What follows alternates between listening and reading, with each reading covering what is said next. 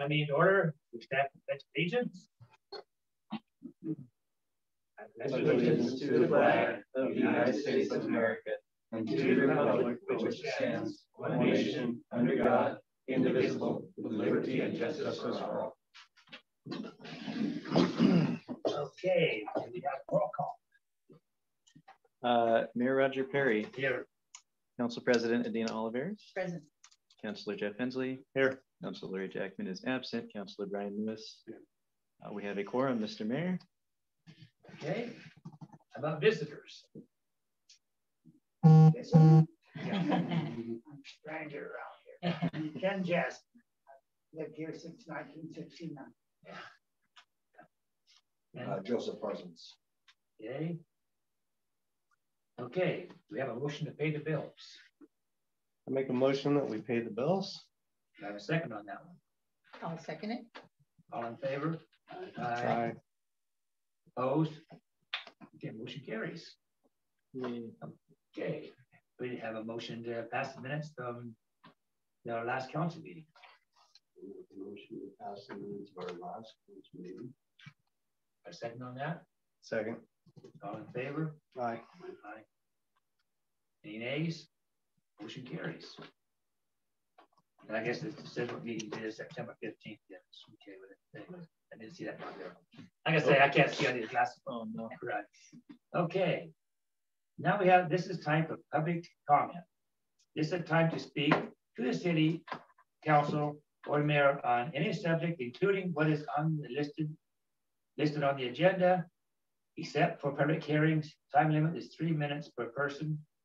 Do you have any public comment? I just want to thank everybody for their hard work. And I don't know if it's been an issue or not, but the street lights out on the corner of my.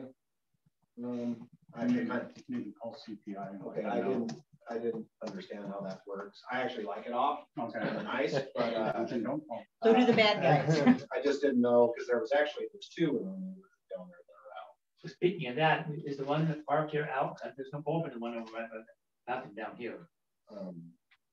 I'm not here at night, so I don't see these. Yeah. So I think a lot of street lights are out all over the city. I called CPI a couple weeks ago and they said it's going to take 3 weeks to get on that. So, So someone's already been notified. For his too? So I got a list of them all over the city that were out. So I don't know if that includes yours, but it's also good in addition to us to have the people who have them out call them up and go, hey, do something, because CPI I didn't know if that was a city thing. I was going to call CPI, but my wife was online that she likes it. Not on, but anyway. I think you do it online.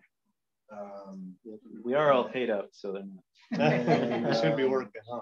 I think everything else is fine. Still waiting the road stuff, but that's whenever the county gets around. And just everything's good. Maybe it's going to start raining. Not me, buddy. Yeah. So the street lights have a weird code or number on them. We also have a listing of all the street lights on the wall. I witnessed that when I was in Alex's office the other day. I saw all the street lights, and actually it's amazing. It says the wattage that they are stuff on there. Well, they changed all that. They put all LEDs in a few years ago. Well, mine are still halogen. You still have to, whatever they are. liquid vapor, whatever, mercury vapor lights. But anyway, I just wanted to make that. If we're paying a power bill, might as well know what's on or off. And sadly, my street got hit when the lights were out, and that's when we got robbed.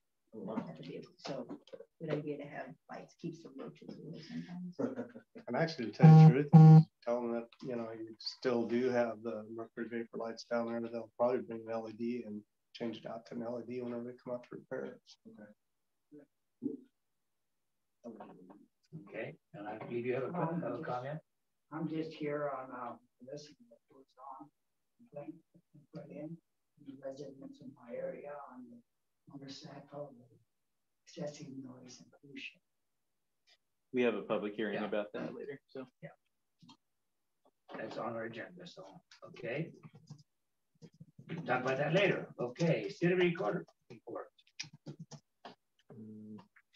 I'm good. Huh? Yeah. You here? Okay. Yeah. Let me go over that. Get in there. Okay, first off, city finance reports. I know Adina had a few questions earlier about some of the nitty gritty in there. There wasn't anything crazy, right? Correct. That's a question. Oh, good. Ask away. It looks to me like you did it on a quarterly. So it's going, I wonder if I was looking at it, looked like it was going from July to September. That's just kind of how it sort of ended up accidentally being quarterly. Every report that we give is the year to date for the fiscal year. So this is our fiscal year started in July, okay, and this is through September. So next year it'll be, or next month, it'll be July through October that you'll see. So okay. It looks like, did we run a deficit? Because it looked like I looked at the, the balance at the beginning of July. And then I looked at the grant. So I looked at what we received as to what we had go out. There was about almost $2,000 deficit from what we received as to what went out. So I was just curious if our finances took a hit. So that's actually not terribly abnormal for city governments and really municipal governments overall. Usually about half the time you'll find that you run a deficit. It just depends on how much money you get per month. Like we're going to get $8,000 in property taxes here pretty soon. Mm-hmm. We're not going to get $8,000 like that for the rest of the year. Right. So that kind of operating deficit month to month will happen pretty commonly, but it doesn't really matter as long as you make it to the end of the year without running into a deficit. If you make it into a deficit at the end of the year, then it causes you problems. A part of our operating funds includes our beginning balances. So the state doesn't really consider it a problem as long as we have the money there. Like I say, I guess my concern, like I said, is that wasn't including the overall grant money and the overall balance. So going forward here for the next few months, we're going to have water bill on top of that, right? So because from July to September, we didn't have much of a water bill. So I was a little bit concerned that if we're already running a deficit, how are we going to look in the next couple of months? Yeah, okay, yeah, that makes perfect sense. Yeah, no, it's not really going to be a problem, just because that's how governments operate throughout the year. It's a year-to-year picture you have to look at, mm-hmm, rather than a month-to-month, because our revenue supply, it just kind of depends on how much money we get throughout the year, because we get certain amounts of money at certain times. Right. I just want to make sure that we're just not operating off of grant money again, because we went down that road. Oh yeah, we went down that road one time before, and I gotcha. want to make sure that we are at least going profitable. And yeah, I think if I had to calculate off the top of my head right now, our cash balance total. The ARPA funds are in the same bank account as the rest of our account, but we have $60,000 more in the bank right now than the ARPA funds. So okay, yeah, it's like 76 is 76 of what we have is ARPA, and the other 60 is ours, so we can do it. Like I say, normally on a month-to-month basis, I don't really pay too much attention to, but this was a quarter, and it's like, I don't know if I like that. The other thing that's going to happen is we're going to take the money from our LGIP fund and move it over. Now that it's been, I want to do that. I want to do quarterly transfers from LGIPs. So that's one thing we're going to do tonight is take the money that's been accruing for the last 3 months and move it over. So we're getting money. All right. It's all good. It's not a shortfall. Yeah, it's not. Yeah, it's not a shortfall. Yeah, no, I made sure the budget was written without a shortfall. It's that month to month and quarter to quarter thing may look like shortfalls occasionally, but at the end of the year, it all balances out correctly. Okay. Otherwise, we couldn't legally do it. So. Was the city making more money out from the water right now? People are paying earlier now that we have PayPal to get water bills in. A lot of people like everybody's bills a little bit higher. Yes, water bills are definitely going up for a lot of people. That's why our water loss rate went from 6% down to 3%. That's probably the best in this doggone state for water losses. Right. Most people are glad if they have a 10% loss of water. Yep. All right. I hope that's what the problem is anyway. It sounds good to me anyway, because a water loss is a whole lot less. So I know Stan was doing it, was not had a water leak somewhere, we had bad water leak. How many hours he spent trying to find a water leak that didn't exist. I know where all the cigarette butts were coming looking. Yeah. I say it was about 9%. Yeah. Yes. All right. Okay.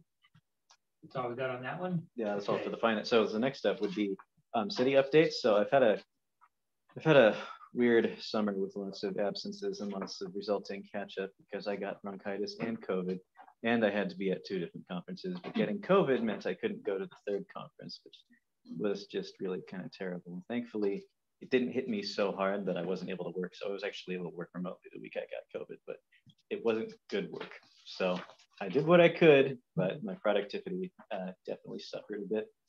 I did want to update you about the Oregon Association of Municipal Recorders conference that I went to. So that was a really fun event. I appreciate getting nominated for Recorder of the Year. Sadly, I didn't get it, but the person who got it really deserved it. It was the city recorder of Roseburg, and she did some monumental homelessness response work this year. So lots of really great stuff went on there. I wasn't exactly sure what to expect of this. I didn't end up learning a lot from it, but the big reason for me to be going here really depends on me deciding to get an official certification from the National City Clerks Institute. So if I'm going to get a certification, that is something that's going to require at least 2 years of my membership in the International Institute of Municipal Clerks, along with OAMR. Then I'm going to have to go to 2 of these conferences a year to get training. And then I can apply experience points. And then eventually I'm going to have to spend a week per year at the Northwest Clerks Institute at the University of Puget Sound. So that's something that's going to require the council's support. If we don't want me to get my certification, then I won't put it in the budget. If we do want me to get my certification, then I'll have to put it in the budget next year so we can start working up to that. That's kind of ultimately the goal of this, because I didn't learn a whole lot there, but it's something that I have to go and do if I want to get the certification. So What's the cost? Well, the cost of a couple of conferences per year. I don't remember the membership cost off the top of my head for IAMC, but that information is online, and I can send that. I can send more information about the financial impact after this is over, and then it would be additionally the cost of training and attending a week-long course in Puget Sound once per year. So for the next couple of years. The conference that you went to that you didn't really learn much, were you able to network with people? I was able to That's network quite a bit, yeah. The bank thing. Yeah, it was really good. You know, it's good to meet a lot of these peers in person, talk to people, and I'm officially the mentor for the city clerk of Mitchell, Oregon, in Wheeler County. So I got to meet her in person. That was cool. And then I got to meet the new city recorder of Waterloo, which was also awesome. So just making friends with everybody I can, and yeah. So that was a really, really good networking. I loved it. That's awesome. Yeah. So that's So that. the thing of us supporting, sponsoring you to do that, is that something that has to be decided tonight, or something we can talk about more later? Oh, we talk about it more later. I mean, there's a fiscal impact to it, and we didn't write that into the budget this year. So you're like, hey, this new thing I want to do. Oh yeah, well, we can just move back from that. I'm not going to move things around for that purpose. Yeah, I think it's a great opportunity to say we need to know what exactly the cost is going to be and getting back to our budget. Yeah, exactly. If we're running at a deficit. I don't know. Yeah, no, it'd be irresponsible for me to just bring this on to you, especially without bringing a financial impact. So this is just kind of like a preview of what that would look like. So over the next year, as I look at the next budget, be like, okay, here's how much it would cost for the city to support me, that kind of thing. And that's that. So the last one is a zoning ordinance initiation. So right now, remember, our city zoning ordinance requires that it be a vote of the council to initiate an amendment process. Just finished the total maximum daily load report me and JD worked on for so long. It's probably the most maligned report in the state because it's an unfunded mandate. Everybody's required to do it and nobody gets any money or help to do it. And the help they do get doesn't end up really being super satisfactory. I think one of the cities was telling me there's a requirement to regularly post a notice about the negative impacts of dog waste. And the city asked DEQ, hey, is there any requirements we have to put in there for how we need to talk about it? And they said, oh, no. So, okay, we'll put a notice about it in our newsletter. And they showed that to DEQ, and DEQ was like, no, you did it wrong. And that was about the support they get. So one of the things that needs to happen is that we need to have construction and post-construction stormwater runoff elements in our city zoning runoff, or in our city zoning ordinance, in order to be in compliance with state and federal law about this now. So basically what I need the council to do tonight is to vote to initiate amendments to address construction and post-construction stormwater runoff. And then I can work with DEQ and some other cities to find a good way to amend our zoning ordinance to actually address this. Then I'll bring it to council. We can look at it in November, and then we can either pass it in November or wait until December when we've got some more time to look at it. The bottom line is for us to not get fined is to get this in our zoning ordinance by the end of the year. So we live on a mountain, so how does that affect? Yeah. Yeah, how does that affect stormwater? It's not our problem. It's no. Yeah, that's the funny thing. Yeah. Yeah. Oh no, we deal with environmental people. Oh, believe me.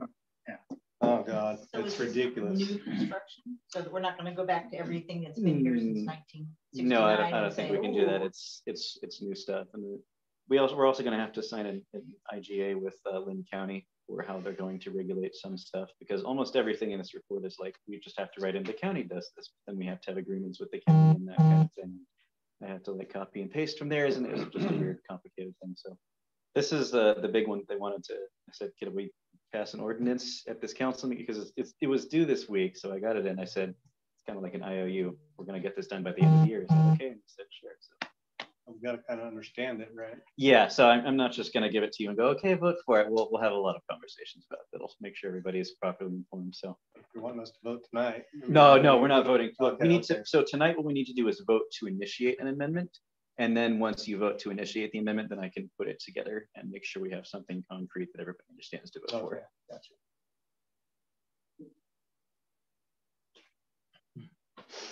When do we do? Every single person at every city council meeting that's talked to it has made that face. Well, no, I mean, it's something I brought up when they put that new street in my neighborhood. Where are you going to divert the water?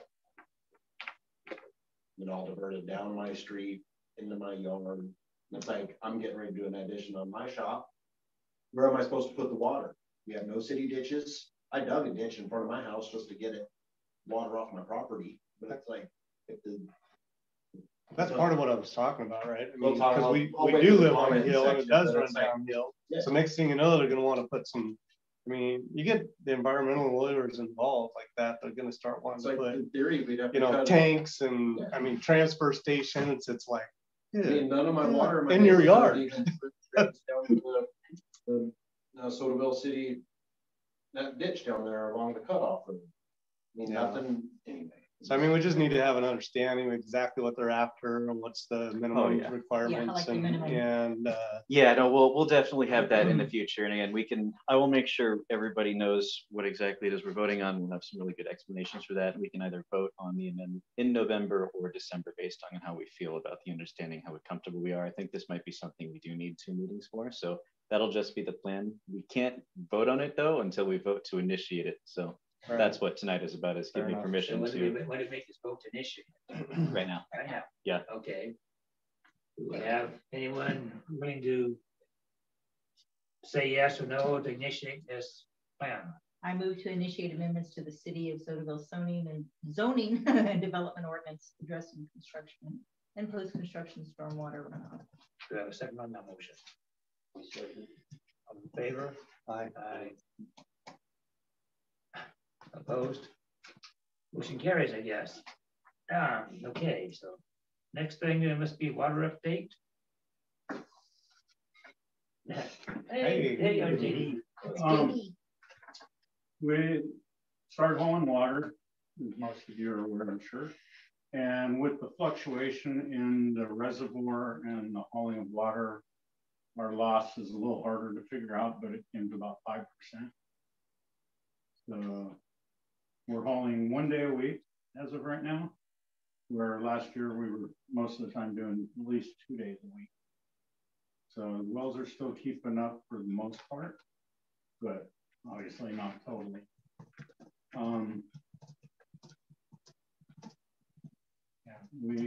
So how many trips do you do in a day? 1 day a week. He's doing 3 or 4, I think. And it's about 2-hour round trip. Yeah. An hour to fill, an hour to dump. Yeah. That's twice as much as the one truck was doing last year too, right?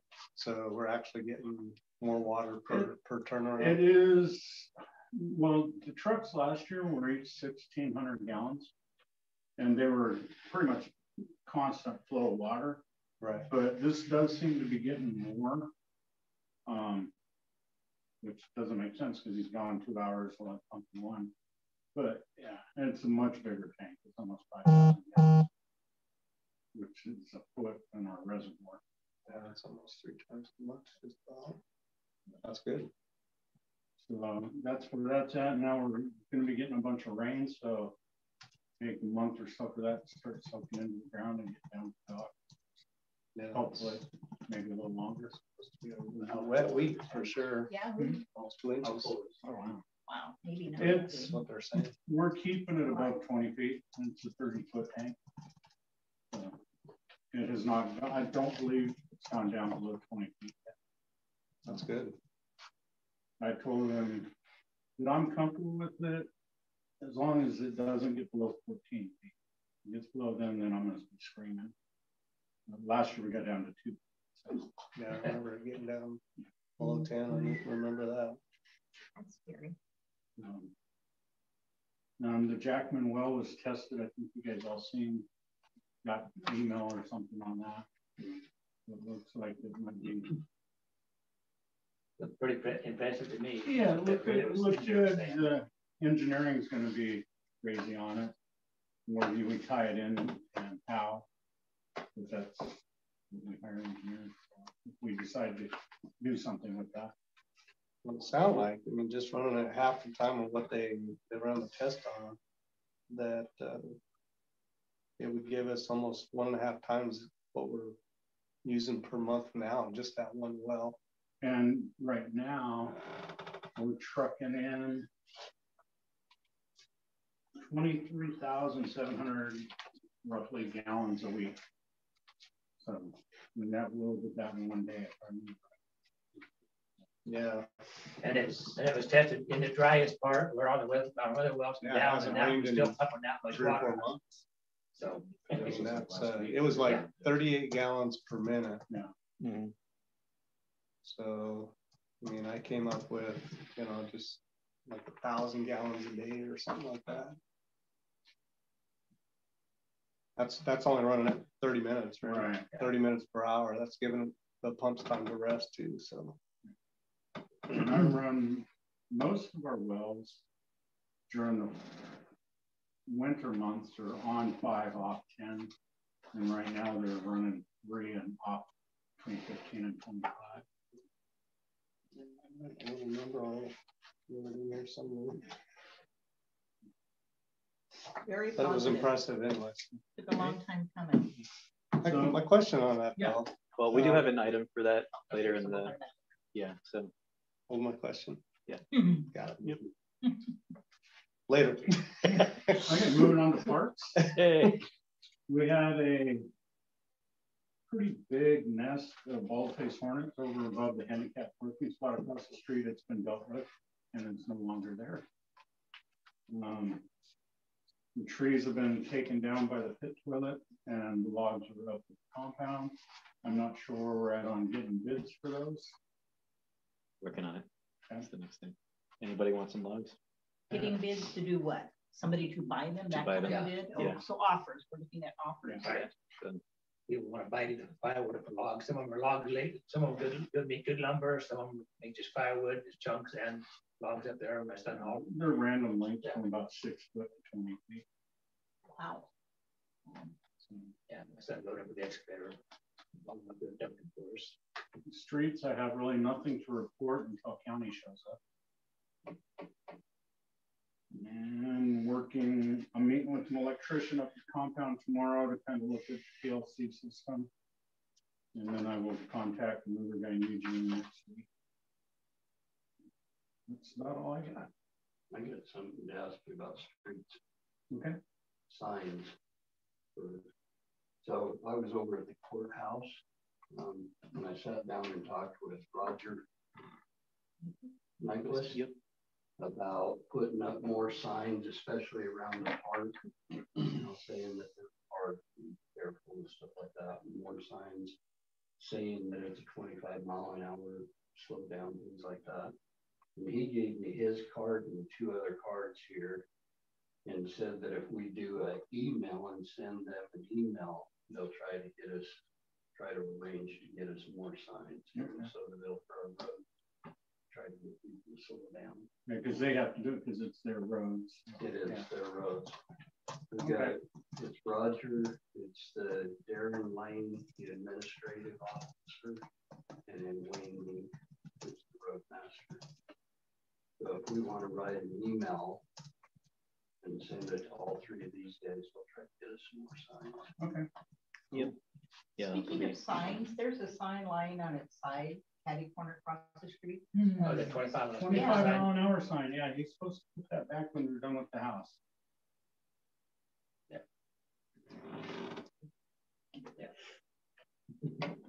I was under the impression that they were going to put it back right after the house got moved in there, but. And is that that's not our street, our sign? County. That's all for county. Any of the streets that have the painted yellow line, they're not allowed to move that, are they? Huh? So they're not allowed to remove that without Not really. getting permission. That's a felony, isn't it? I'm not sure. I believe it is. You're not supposed to mess with it. Right. If something County happens, property. Something happens, they could be liable. It's almost as bad as skateboarding. Yeah. Now that's a crime. Okay. I guess we're getting all done with the water report, and city park report. Okay, we're down to new business. Yay. We have A is resolution 22-9 LG IP transfer. That's right. Okay. We don't have to do a script for that one.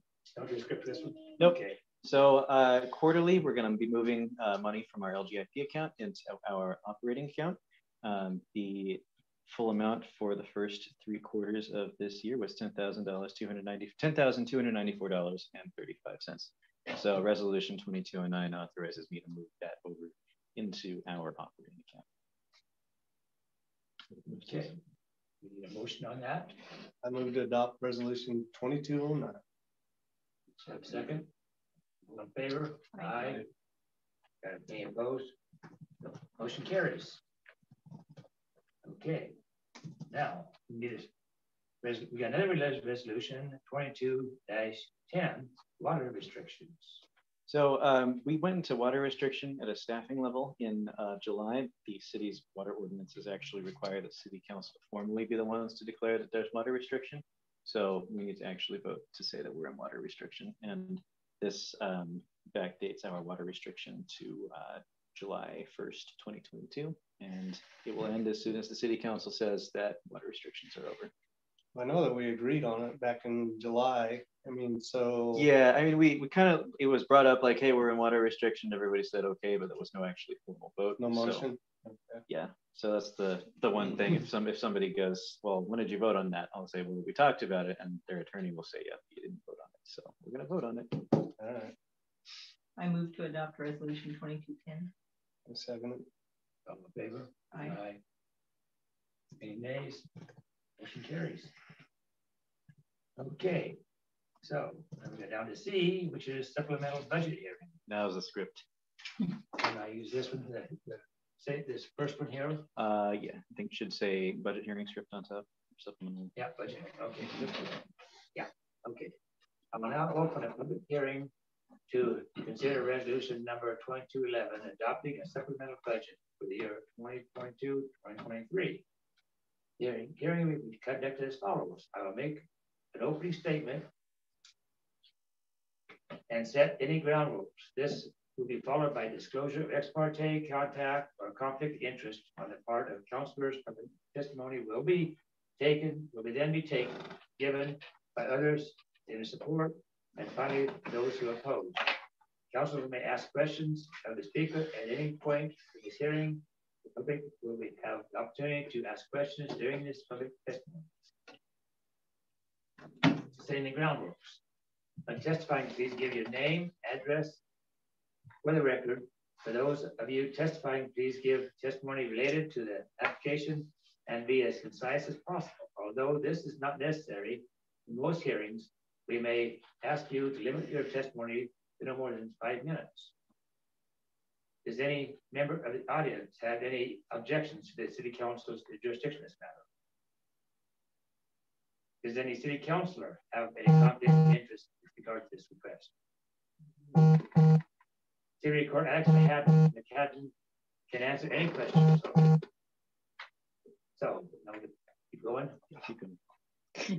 All people wishing to testify, please remember to give your name, addresses for the record. Other people wishing to testify for or against adopting this resolution 2211. Anyone wish to testify in rebuttal to this testimony that has been offered? Okay. All right, so I'll go for it. So this is a supplemental budget hearing. We got $60,000 last year from the legislature for community well assistance, and at the end of the fiscal year, 5,280 about of it was left over, kind of unexpectedly. So we still need to use that. Right now it's sitting in the unappropriated ending fund balance. You really aren't supposed to touch that unless there are some very special circumstances. This one being the legislature gave that to us to use, and we can't just leave it there. So we have a legislative mandate to use these funds for community well assistance. So I recommend moving it into the equipment and facilities repairs and maintenance requirement in the general funds water program. First off, we had some additional water meter install. So that's install costs that came into this fiscal year rather than the last one.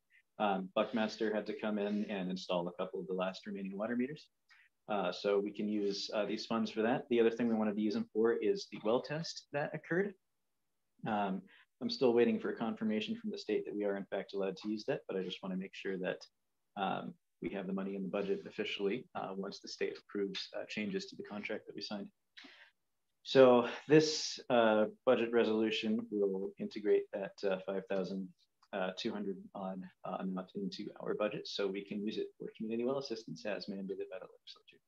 What was the other $54,000 used for? Was that the meters? The meters. Okay. Yep. That's it? Good. So we have to make a motion on this. Question, will it Yes. use it all up then? There'll be like, those. I think there'll be $30.14 after that. We'll figure out a way to use that correctly. And where does the money for the, I'm going to use the wrong term, TLC, the computer? ARPA. Okay. Yep. Thanks. So I move to adopt resolution 2211.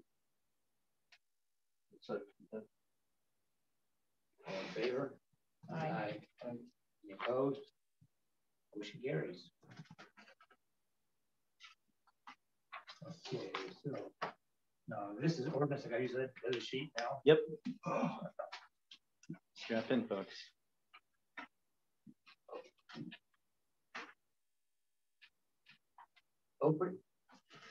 Opening a public hearing. I will now open the public hearing to consider the ordinances. The hearing will be conducted as follows. I will make the opening statement and set any ground rules. This will be followed by a disclosure of ex parte contact for conflict of interest on the part of council members. City Recorder Alex Manhattan will present the ordinance. Council members may ask questions of the speaker at any point during the hearing. The public will have the opportunity to ask questions during their public testimony. When testifying, please give your name, address, and address to the record. For those of you testifying, please give testimony related to the application and be as concise as possible. Although this is not necessary in most hearings, we may ask you to limit your testimony to no more than 3 minutes. Does any member of the audience have any objections to the City Council jurisdiction in this matter? Hearing none. Does any member of the City Council have any conflict of interest with regards to this request? If so, please indicate the nature of your conflict of interest and leave the council table if necessary. Has any council member had any pre-hearing contact with any party involved in this case? either for or against this proposal? If so, please explain your pre-contact hearing. Mr. Mayor, I spoke with Council President Oliveras about the proposed ordinance earlier this week. So she didn't tell me to make any changes or anything. She just asked some questions for clarification. So that's the one thing that could be there. Okay. Another heard. Okay, Alex McCadden, City Recorder, will please present ordinance. All righty. So guess how many shut-off ordinance procedures we have? 2. So there's a lot of stuff that needs to be cleaned up in our ordinances, as I've said before. So the thing we wanted to deal with tonight is one that we have 2 different city ordinances that address shut-off for non-payment. One that was put together in the 1980s and one that was put together 5 years ago. I've been following the one that was put together 5 years ago. So the first part of this is to delete the shut-off procedures from 1982. Seems pretty prudent to do right now. The other thing additionally, right now, when the ordinance was passed in the 1980s, the City Council was officially called the Common Council. We're now the City Council. The Public Works Director was the Public Works Superintendent. So we're changing all references to Common Council to City Council and all references to Superintendent to Public Works Director. And then lastly, we wanted to amend the way that we are handling water bills right now. We have the administrative procedures that have been followed for some time. And these were the ones that were explained to me by Council President, that were explained to me by her predecessor, were ultimately wrong the whole time. So we want to make sure that we're amending the ordinance to reflect the way things have actually been done for quite some time, probably for the last several years. So those are the changes here. The reason I asked to put in an emergency clause is that right now there's civil liability for us and for people who are going to engage with the city as utility users. If there are 2 different clauses, there's just a lot of confusion that could cause a lot of court cases if somebody got really mad. So we want to make sure that there's no civil liability for us and that there's no civil liability for our users. They may hop online and see, well, this is the shut-off procedure. I followed it, and then go, sorry, no, it's not. And they're going to go, well, which one is it? So that's why I put in an emergency clause. The emergency clause means it immediately goes into effect. So I do have a lot of questions. Good. Because this is actually a lot of changes that's going to be happening to Ordinance 8208. Yep. And I guess some of them I do understand, and actually, Alex, you did a really good job of going through here and kind of explaining exactly the areas that you were going to try to go through and audit. But there were a couple of questions that I had. Let's see, and I guess the first one is kind of a reference. So that's later than this bill is supposed to have Sodaville City Finance Officer no later than the 25th day of the month. But then there's a grace period on that, right?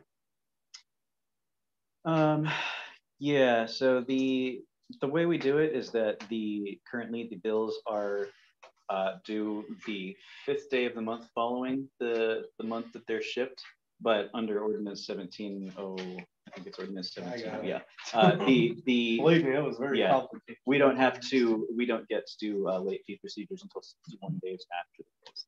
Right, because in this one here, it actually stated 40 days. Yeah. Because it was 20 days, 10 days, and then 10 calendar days after the urgent notice. So it looks like that's going to get cleared up and taken out, correct? Yeah. One of the things that I saw in this Oregon fees compared to meter testing. So we're at a different level now with our meter testing, right?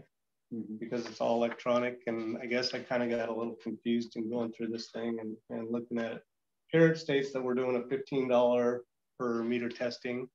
If you, let's see, on customer's request, customer give no less than 7 days notice. The water utility will require the customer to deposit a testing fee of $15, but in here it goes up to like $250.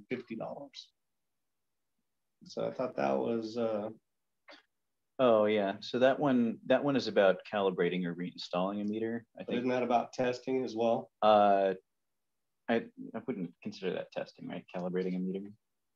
There's these meters we can't make them. Okay, so The old meters, yes. The new meters, no. So if the customer comes to us or to you and asks for, you know, justification for their bill or something like that, what do you?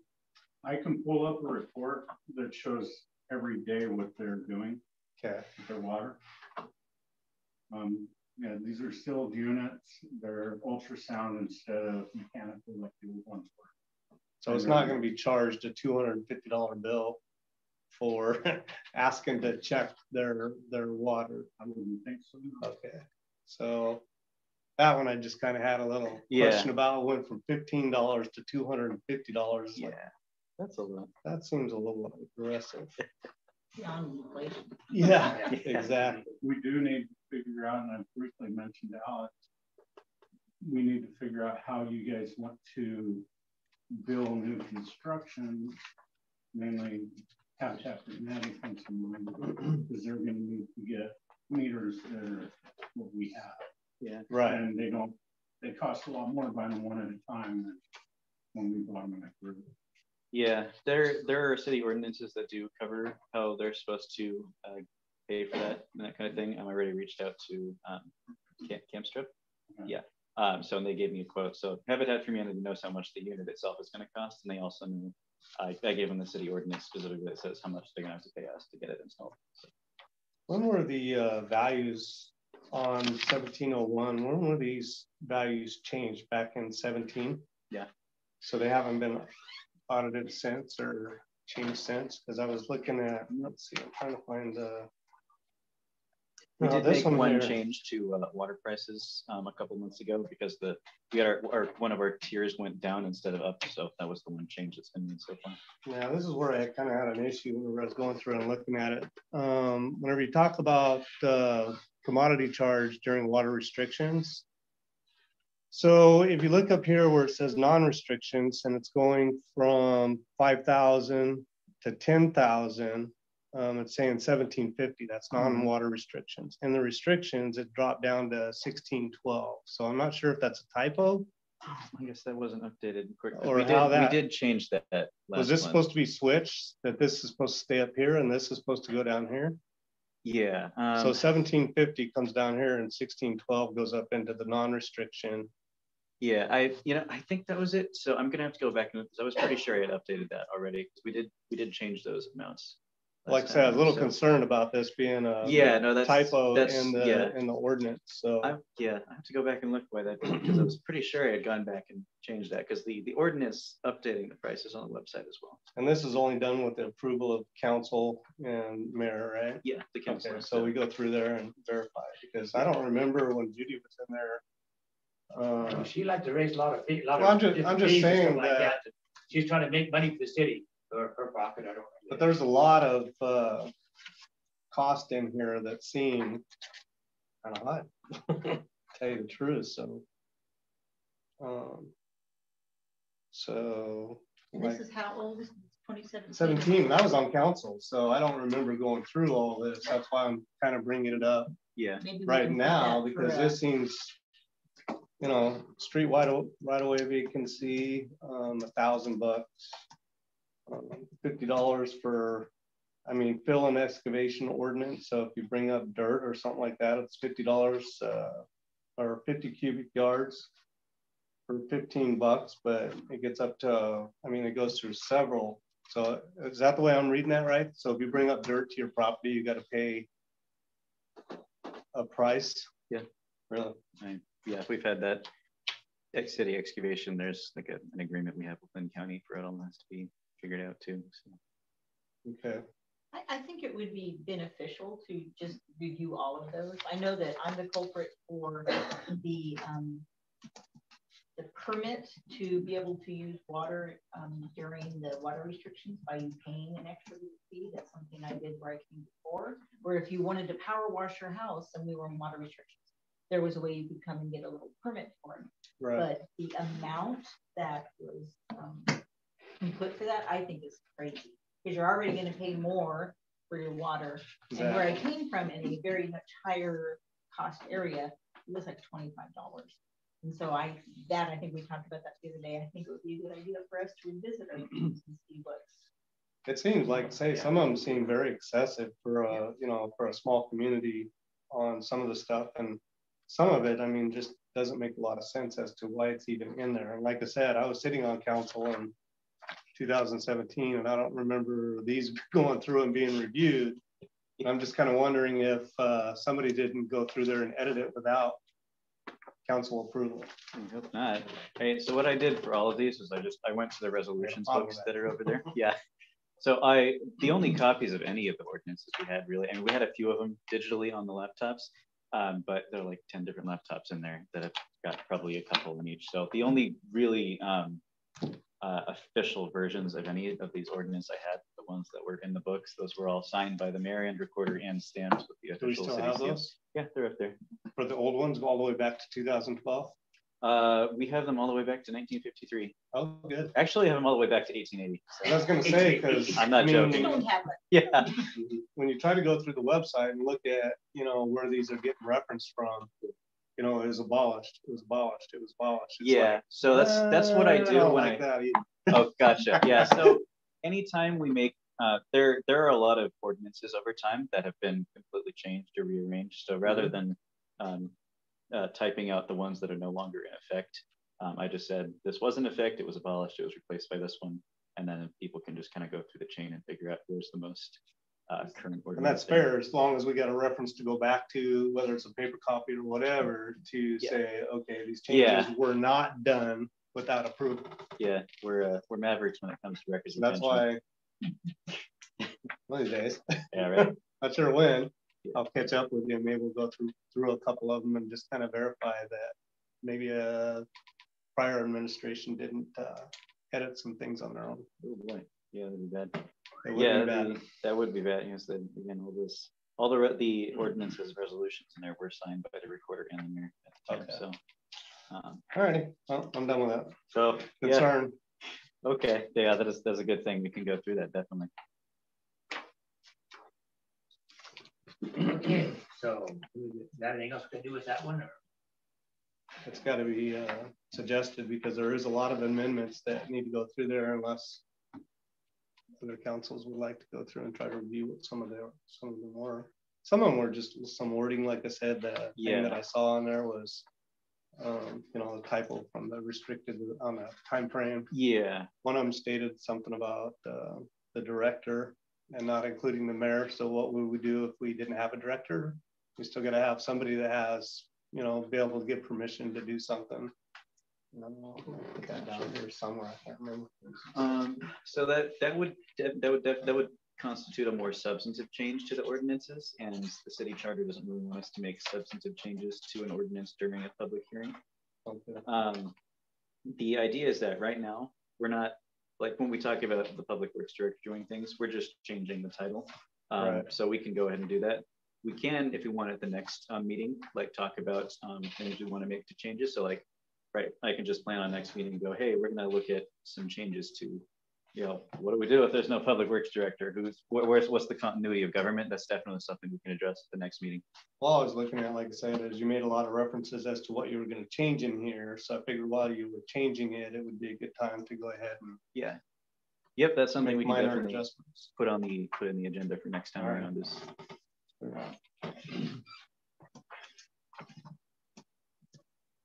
okay, so I'll make any motion, anything like that on this. Yep. So any members of the public who want to? All good. Okay. I just want to put in that paper. Jeff was on that. Oh yeah, so those are ordinance 8208 and 1701. 8208 is our water system ordinance, and 1701 is our fee ordinance, and then those are both on the city website. So all right. Browse through right now. So I make a move to read it. Official motion there. Read by title. Okay, I move to read ordinance Oh. 2207 by title only. and Okay, adopt. gotcha. So I move to read ordinance 2207 by title only and adopt ordinance. Mr. Mayor, ordinance 2207, amending ordinance 8208 and declaring an emergency, hereby read by title. Okay, do I have to read that or you just said it? I just did it. Huh? Yep, now we count the votes. Do we have a motion? You made a motion. Who's got a second for that motion? I'll second. All in favor? Aye. Aye. Any nays? Motion carries. Now we start it over for the next one. Okay. Busy boy. Now, yes, that was just 2207, right? Yep. Now I gotta do this here again, right? Yep. Okay. I'm opening a public hearing. I now open a public hearing to consider the ordinance. The hearing will be conducted as follows. I will make it the opening statement and set any ground rules. This will be followed by disclosure of ex parte contact or conflict of interest in the part of the council members, city recorder.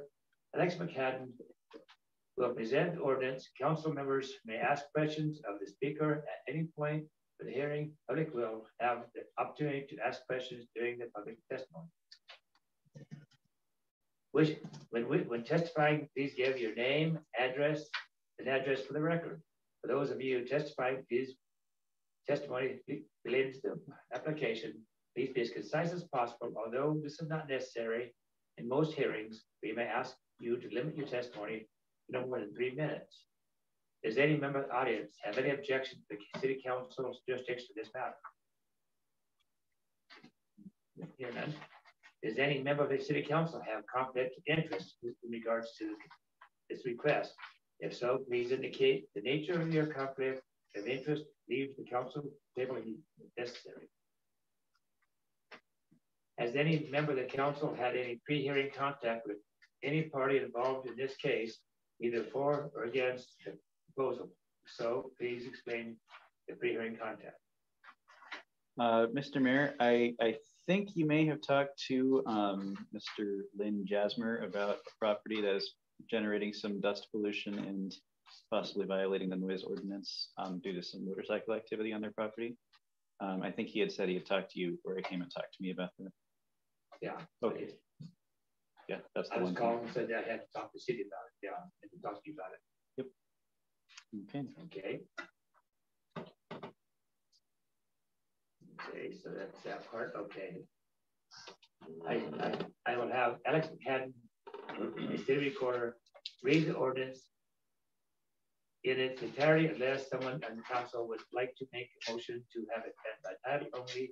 The city recorder has fulfilled the charter requirements for the ordinance to be read by title only. Well, I mean, we can do the public discussion first and then we can vote on it. So, first off, so this is ordinance 2208, amends ordinance 1503. There have been a lot of complaints in the city about a specific property that's generating a lot of dust pollution and also generating some excessive noise during the day.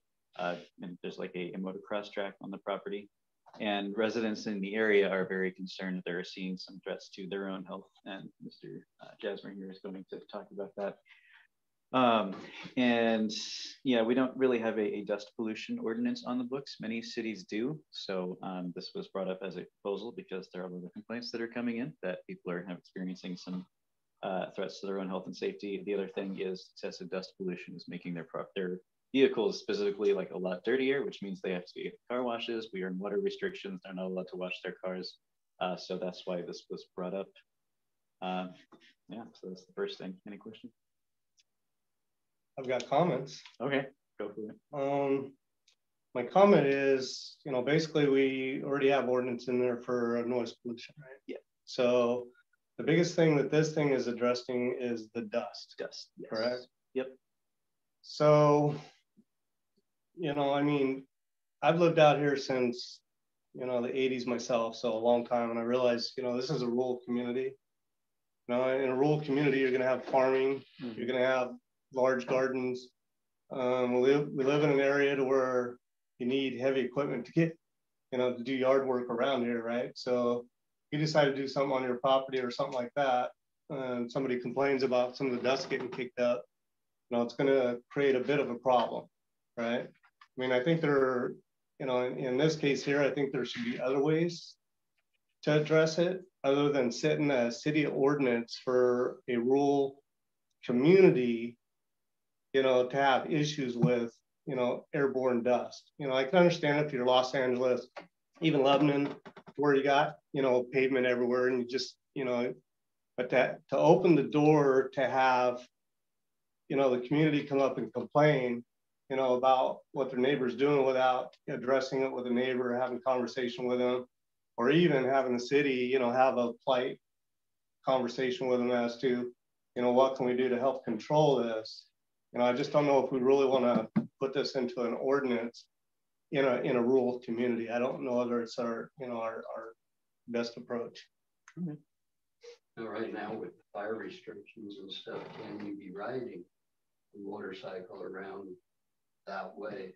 I mean, I can't drive my tractor. I can't run the chainsaw right now. And I haven't been doing that myself with my tractor or anything like that because I don't want to, you know, have a spark. I got some stuff I still need to get, but it's more, you know, being my conscience. You know, I mean, I was living here whenever the gentleman over here was mowing his field and he caught the forest on fire. I watched, actually, I was driving by whenever I saw him jump off his tractor and I could see the fire going up into the tree line. So I know what the repercussions are, but people do use four-wheelers, you know, on their property, you know, I mean, for haying or, you know, feeding their animals or, you know, livestock or something like that. So you can't really put an ordinance in there about controlling motor vehicles during this time either, in my opinion. In a rural community, it makes it very, very challenging for a lot of people to, you know, address their property issues.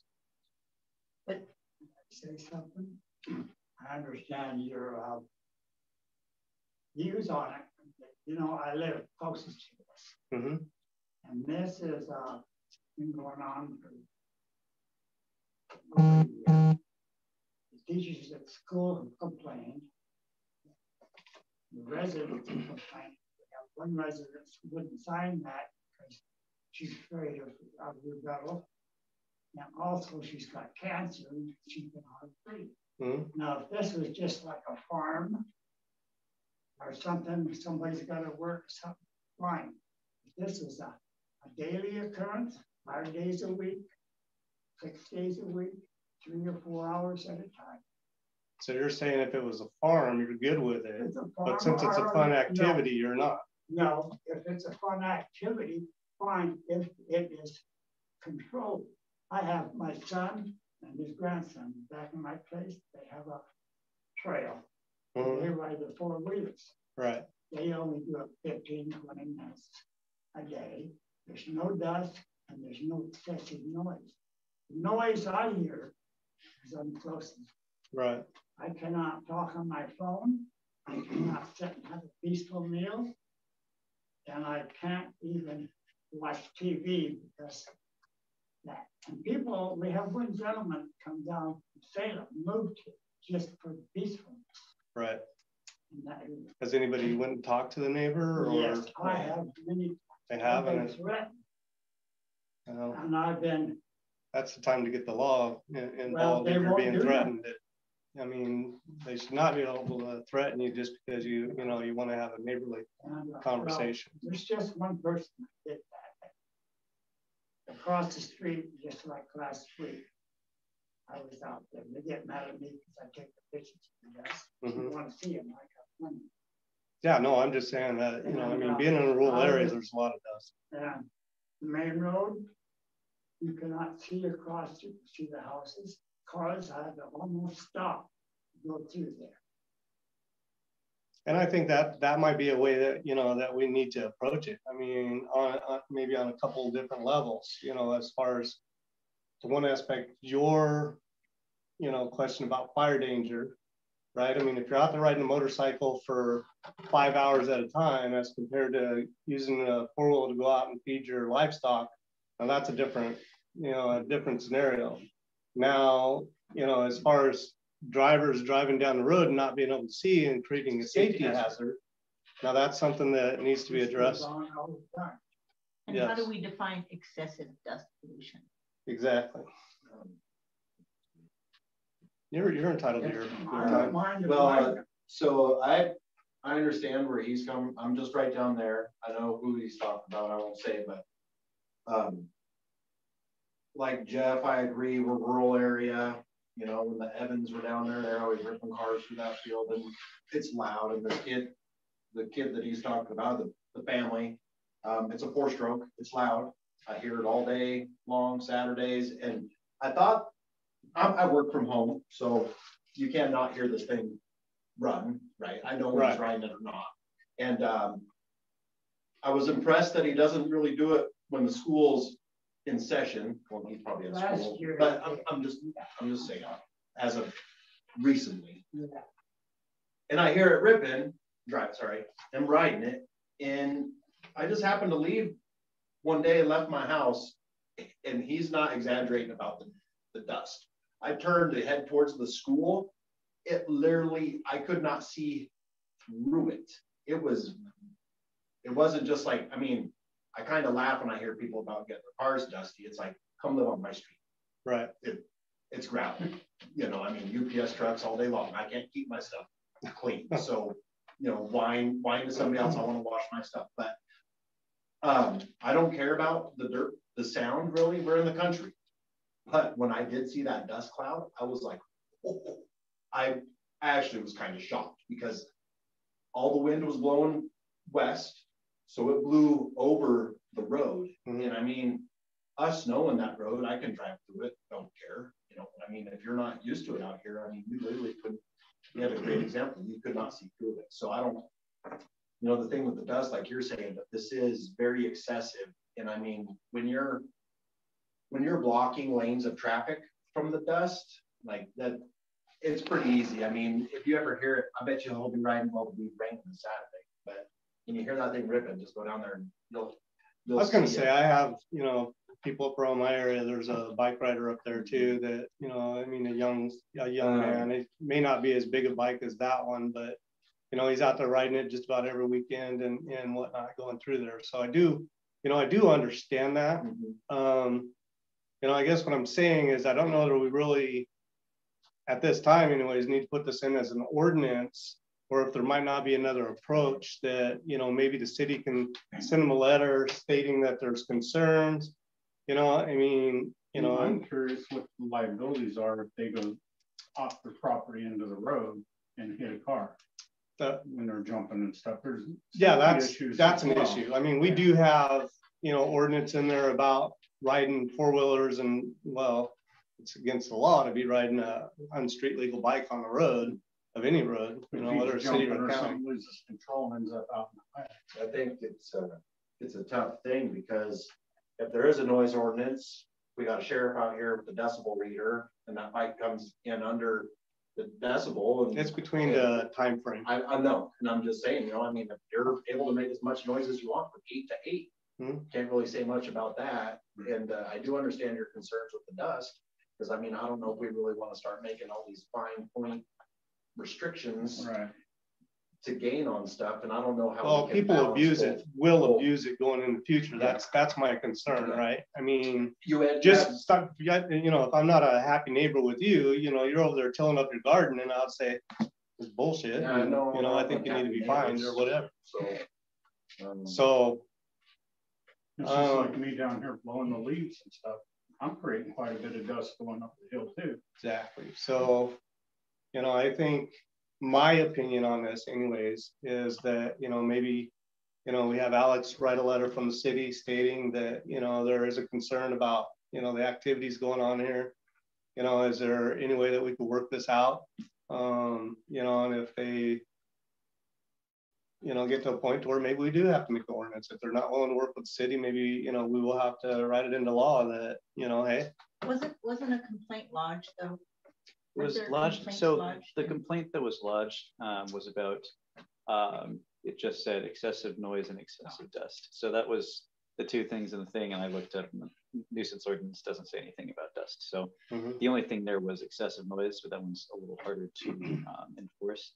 So our noise ordinance says you can't generate excessive noise, particularly between the hours of 9 p.m. to 6 a.m. So during the day, if they're generating excessive noise, officially they're kind of not supposed to, but there isn't as much of a rule about it, because the rule is the idea of the rule is to focus on ensuring there's no excessive noise at night, and during the day is kind of an afterthought. So my understanding is they have a private well on that property. I don't know how good it is or whatever, but you might suggest that if they have a private well, they can. Yes. I know they have one. I have one. Mine too. Right. There's not enough water to do that. Okay. When the complaint was raised before, did the city take any action and go talk to them? That's kind of what I was asking. I don't think there was a whole lot that could be done, because the big focus of the complaint was about the dust that was being generated, and the other thing was just kind of like, and the excessive noise during the day, the way the nuisance ordinance is constructed, is a little harder to enforce because it's a little more subjective. During the day, what counts as excessive noise? I hear a lot of excessive noise all the time. Right. I mean, you're going to be out there with a chainsaw or something like that. You know, the trucks going down the highway and breaking all the way through town. I do think that, you know, to Brian's point too, that, you know, if you do, you know, if we do decide to have you send them a letter, you know, kind of make mention in there that we do have regulations about, you know, I mean, running motorized vehicles for long periods of time, you know, as far as, especially during the summer months where it could create fires. Put that down as one of the concerns. And then blocking the safety issue with the street. Yes, with the dust going across the street. Yeah, so right next door to the school. You know, because it's kind of a unique, you know, in Lynn's, you know, case here, it's kind of unique because, you know, most of the stuff that is going to be a noise issue, like a chainsaw or a four-wheeler or something like that, it's, you know, it's a minimal amount of time. It's not all day, every day, you know, so I do understand where you're coming from. I mean, it's it seems to happen in the evenings on the weekends. We're not here when that happens. okay. Yeah, it's usually, I mean, like 4:30 to whenever the sun goes down, and then on a Saturday, he'll run all day long out there. Yeah, I think, like I said, I think we just need to present it to him from the city that we have concerns about the activities going on out there, you know, and if it does continue, then, you know, maybe we'll take stricter actions, or we'll try to figure out what our stricter actions, you know, can be. Not to say that, you know, we're going to tell them that they can or cannot have recreational riding out there for a while, but if it, you know, continues at the rate that it's going, it's going to create a problem for the citizens. Because we've been dealing with this for almost 2 years now, and we've talked to them. We don't mind them riding. Right. It's just excessive. Yes. I mean, and I think we can approach that, you know, like I say, with the letter, you know, saying. We have a gentleman who lives next door or across the street. He won't even go out of his house because of dust on his deck. And me, I clean out my deck twice a year. Right. Usually. Now it's about once a week. I have to go out and power wash it. Okay. I brought them up last year. They apologized.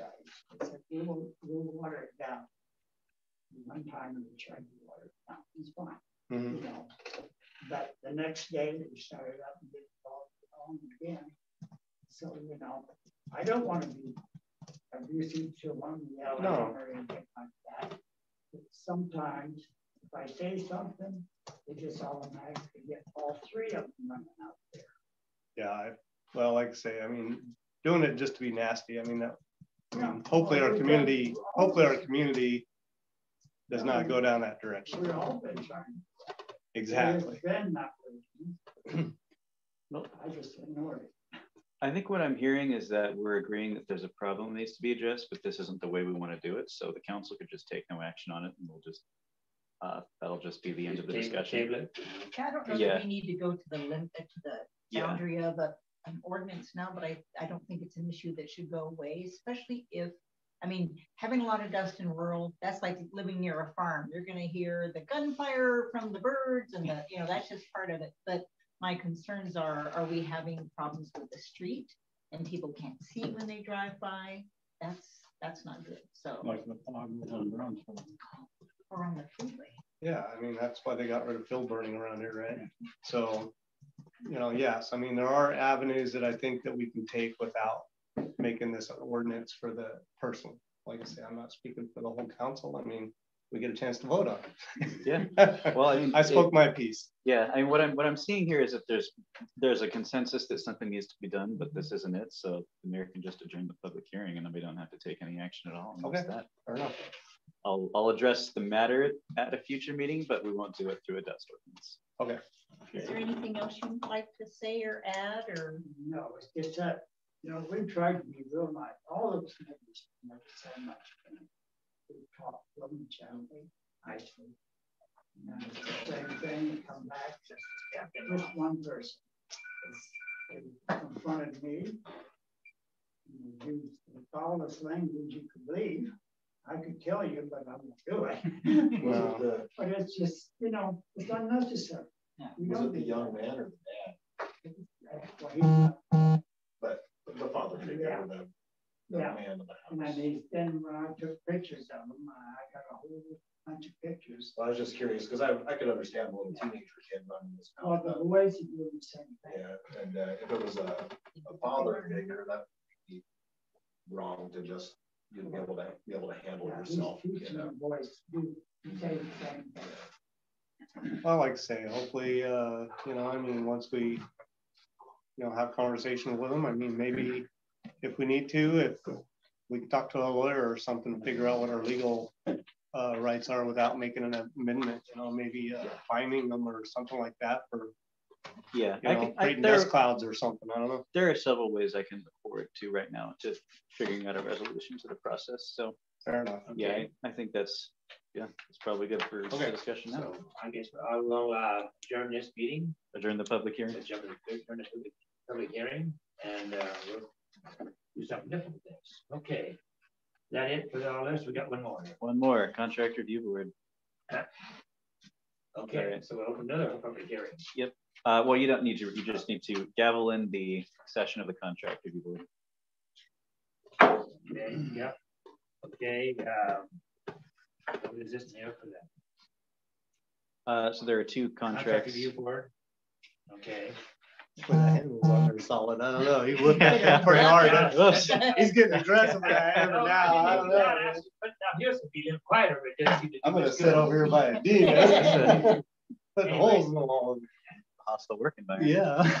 Yeah. Okay, so we had some fun learning more about all of our city water supplies. So Big Valley Pump conducted a 24-hour pump test a couple weeks ago, and I provided every member of council with a copy of the spreadsheet that they provided, and their summary was this.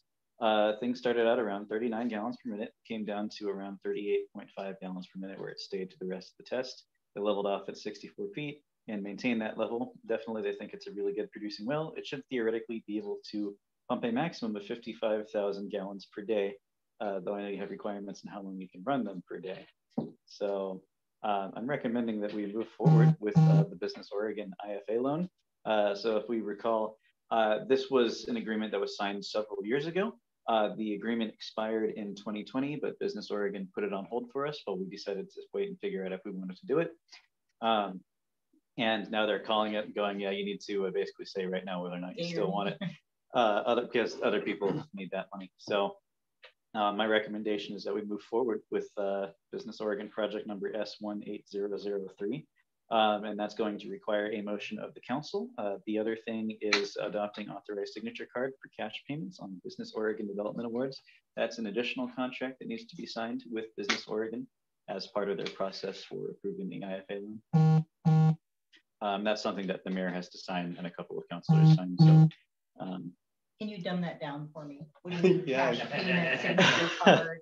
all I right, don't know what that's saying. let me try and open that up. Is that just giving you a credit card to go spend our funds or? No. Okay. Okay. Let's see what I can do. Problem is, there's not a lot there, JD. That's the problem.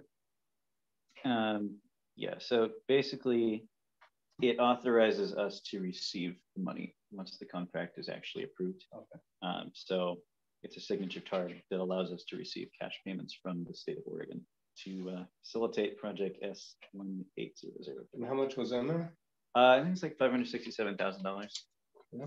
560. It's not going to be Probably not going to be enough, but that's where I come in. It's getting most of it. We can have that hat out. Exactly. And we'll talk about this more in detail again. Oh, because yeah. I'd like to go back and say, okay, what does this mean? Where are we going? What about that property and the tank? Oh yeah. engineering, and yada, No, yada. there's a really long involved process. Okay. Business already can walk through that every step of the way with it. It's just we have to say we're going to go through with it first before they get the ball rolling. So once they do, I imagine this is probably going to be an item we discuss at the council meeting for the next few years as we talk about what's going on. So we get it No, out. no, Right. we're done with the years, man. We've been on this for, like I said, ever Right. since I've been on council. I've been Yeah. there 6.5 years. We've been trying to get this thing resolved. So Well, we're finally doing it. yeah, We fixed Sodaville's water problem. Well, I hope so. Fixing. So where's Ray at on all of He's this? not here. Yeah, Oh, I know, but I mean, it's his property, right? His well. Yeah, So we have to, my memory is right, we would have to work out with him to get 100-foot radius around the well, plus the right of way to. right. Um, And what's his expectation? Well, I mean, I guess that's stuff that we can figure out going forward, I Right. guess, but we need to know that before we, I mean, we still want to maintain the funds, but we need to figure out And the I early think- details. I think Ray's fine with it all. Okay. We want that in writing though. yeah. Right, Well, and absolutely. that'll be part of the But process. he actually is the one that helped set up the well test. Right. So, Yeah. you know, if he didn't want to go with it, he wouldn't have helped out with that part of it. And then I guess early conversation around it, it says add another 75,000 gallon tank. Do we need it? Well, that That's, was, go ahead. well, I was gonna say that was in the original project. Yeah, and I know it was, and I felt at the time that we probably needed it, but I mean, my thought on it is, this thing is gonna produce at, If you get know, another 38 tank- gallons per minute. If you get another tank, you're probably gonna have to start treating the water. Well- Because it's gonna be sitting too long. And Yeah, then- my concern is that, you know, how often do we have to have a diver go in there and scrub it? 5 years. Yeah, so then we'd have to do it twice, right? So the city, if we don't need the tank, Right, you know, I don't see any reason to add another tank up there to add a secondary bill right. for maintaining that tank. Is that something engineering will tell us Yes. as far as whether it needs to be Most likely. stored or? Yeah.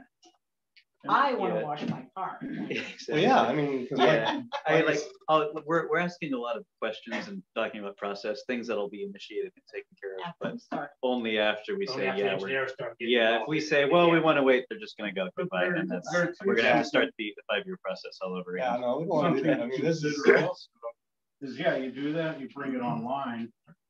Now, everybody's out watering their yard, everybody's washing their cars. Now we gotta go back into water restrictions because of the overusage again. and It's a I possibility. think that's something we can manage through, right? I mean, this thing's putting out 38 gallons per minute. Right, and if we went to restrictions, we'd be able to maintain, Yeah. so we wouldn't have to truck watering. And my thought, like I said, I wrote out a bunch of numbers earlier. That's you know, 1,050 gallons per hour. So 24 hours, you know, basically works out to 756,000 gallons a month. That's only doing it 30 minutes per hour Right. using that pump. And I know most of our pumps do what, about 20 minutes per hour? It depends It's right now. like 7 minutes on. Right now, they're 10 9 minutes minutes off. an hour, most of them. During, yeah, 20 minutes during the wetter months. So even if we cut this down even in half from there and produce almost 400,000 gallons, I mean, we used 453,000 gallons this month, right? Yeah. So this one well would almost take care of the whole city. Between that well and well Supply. one, we'd be pretty well off. So Pardon the pun. I'm encouraged, man. I think it's, Right? you know, I think this is Good. something we needed to do a long time ago. Yeah. Does Ray get paid? Does he sell the well? Does he get a kickback from the Well, that's city? what we need Yeah. to decide. That's what I was Yeah. asking. We've, Right? that's been 6-8 years since we talked about this, and there was some agreement somewhere along the line that things got mixed around and changed around, so that was all, got us being reversed that again. What's in it Yeah. for- Not just a good. What's in it Yeah, for Ray? so That's- Sodaville's gonna walk through all of that. Yeah, there are ethics guidelines to follow if we'll follow for that. And Ray's also not running for city council again, so I mean, that's like half the conflicts of interest taken care of right there. It's like Right. he's no longer here on council. So I mean, Yeah. I'm very, very encouraged that this thing's going to be able to sustain us for quite a while. Right. Very encouraged. We did it. I mean, it's been 4 months since it's rained, and we're still getting 38 gallons per It's just minute. amazing how it's rehashing something you guys have talked about. It should have been done, You know what I 4 mean? years And ago. it's like, here it is, same conclusions you had prior, but these weird word issues Just or the descriptions. way they went through the process, because we done it water well Not done yet. test. And then the first engineer wrote the fact that it wasn't sustainable, and then the other engineers just went by their report, put their name on it, and sent it back into it. But it was, no one was actually researching it out. It was very Making frustrating. heartburn. So, yeah, anyway. So yeah, we need a motion on that, right? Yeah, we do need 2 motions. The first is to adopt the authorized signature card, and then the next one is to move forward. Pardon me, with the project. So yeah, the suggested motions are at the bottom of the item. It should be earlier in the packet. Business Development Department awards. I second it. All in favor? Aye. Any nays? Motion carries. I move to move forward with business organ project number S18003. I'll second it. All in favor? And dance. Aye. Aye. Nays? Motion carries. Cool. Now you gavel out the hearing. Everybody back up. Ah, this table makes a lot of noise. That's the table. Right? Blame the tools. Yeah, blame the table, right? Okay, so now that's down to public comment. This is the time to speak to the city council or mayor at any subject other than what listed on the agenda, except for public hearings. This time we give them 3 minutes. Any public testimony or comments? Okay, council reports. Any council have a report? Do we have a motion to adjourn this meeting? I'll move to go home. I make a motion that we adjourn this meeting. You do it, bitch. Okay, That's it? okay. Hell, that's All in favor? dug around for 10 minutes trying to find the page because I thought I lost track. Now we're done. Why didn't you do that earlier? All in favor, say aye. Aye. Any nays? Nope. Okay.